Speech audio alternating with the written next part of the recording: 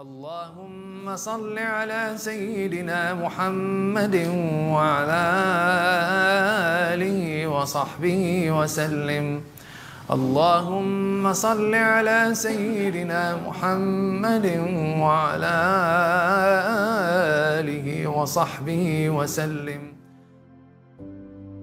In the example of the Prophet ﷺ, I see the most clear and perfect example of some of Allah's key attributes manifested in him. And so it's just amazing to see that and to strive to do better.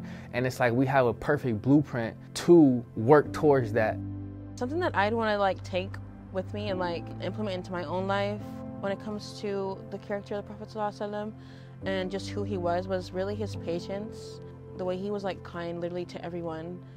He always wanted better for people. I think the Shama'il experience laid the foundation for my relationship with the Prophet ﷺ to change. I like how Sheikh Hassan teaches because he really dives really deep into any question that you have. He'll make sure you understand.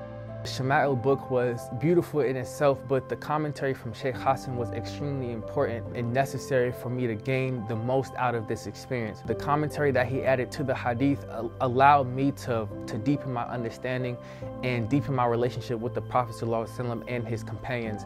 I would definitely recommend Shama'il to other people because I feel it will spiritually reset you. It feels you kind of were there with him while reading the book.